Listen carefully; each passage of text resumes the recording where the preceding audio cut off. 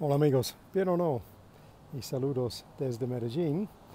Hoy el tema es escuchando, o más correcto para decir, para buscar por cualquier oportunidad para escuchar. Ese es el tema de hoy. So, hello again from Medellín.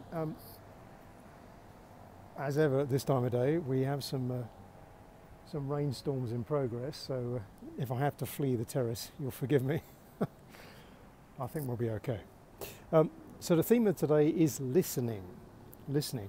Now, we've spoken in earlier videos about why this is really important, because clearly it's the quickest way we're going to pick up the sounds of our new language by listening, and particularly by listening to what people actually say, because there is some difference between what the books tell you they're going to say and what they actually sound like in your local area, perhaps. So let's give you an example from my experience today to show you what I mean by taking every possible opportunity to listen. Now, we could look at this as more what you might call more like an active listening process. My opportunity today, I took quite a long bus journey in the middle of the rush hour, which in itself, took a long while. But the interesting thing with this is during the journey, while I'm sat there looking out the window, I was joined variously throughout the journey by 3 different people, all of whom at different points on their journey were talking to friends on the telephone.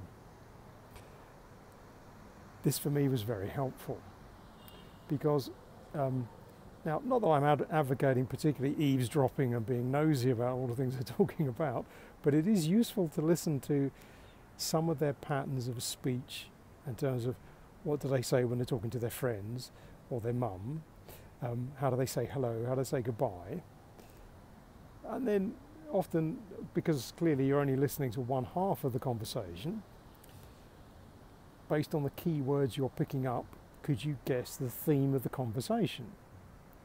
Often it's just like appointments, or I'm going to meet you here, or what time, or shopping list type stuff, but it's still an interesting exercise because once you get used to doing this, anywhere you're waiting around, even the supermarket queue can become a useful point of reference for you to listen for things. Because all around us, there's lots of conversations and lots of other stuff going on. And if we start to tune into odd ones of those occasionally, that's going to help us pick up more, well, let's say more useful speech patterns. And this is particularly helpful when we're living in the country where they speak the language we're trying to study, because we're going to pick up directly any type of local accent, any type of local slang, or different types of dialects they use wherever you are. The quickest way to pick that up is to listen to the locals. So there we go. That's my thought for the day. Try that if you can, a bit more active listening. So when you're sat around outside with the general public, don't necessarily tune out completely. Listen a bit more to what's going on around you. See how much of that you understand. You might be surprised. And if nothing else, it's going to help attune your ear to the local dialect. And that in itself is very helpful. So there we go. Something to try. Déjame saber en los comentarios, como siempre, how you get on with that. But for now, from Medellín, we'll say cheerio.